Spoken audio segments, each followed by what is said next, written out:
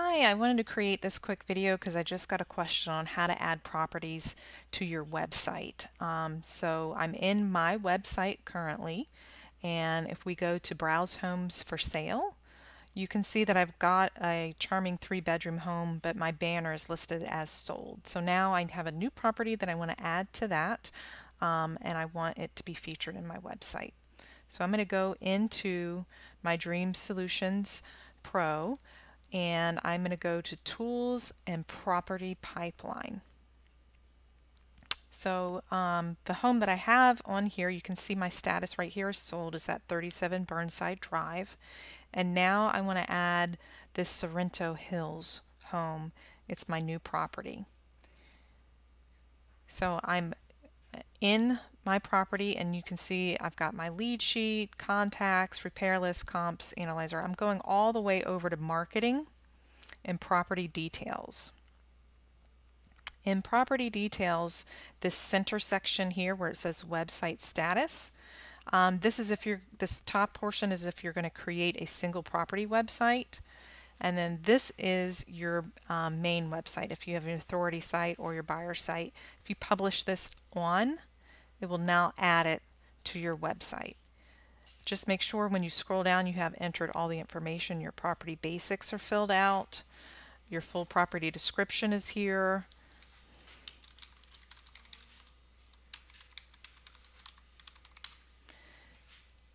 And then I like to make sure I include property features, the range, the oven, the dishwasher.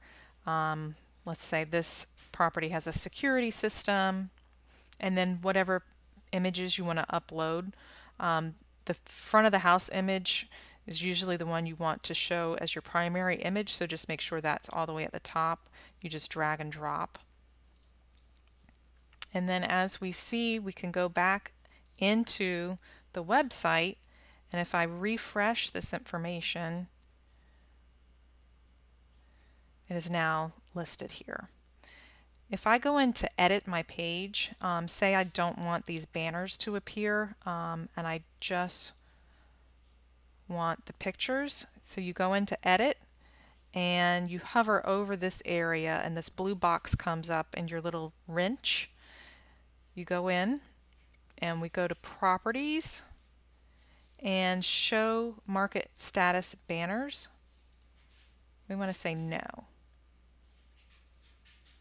So that takes your banners off.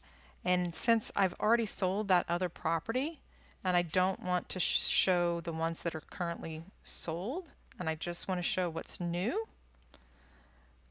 you can click your market status to only show new, or whatever these are listed here. So if I want to show you my new and available ones, I can do that as well. So then I'll save, and then it took off the home that is already sold. And that's it. If you have any questions, give us a call. We're here to help you, 904-262-0491, extension 299. Thanks so much.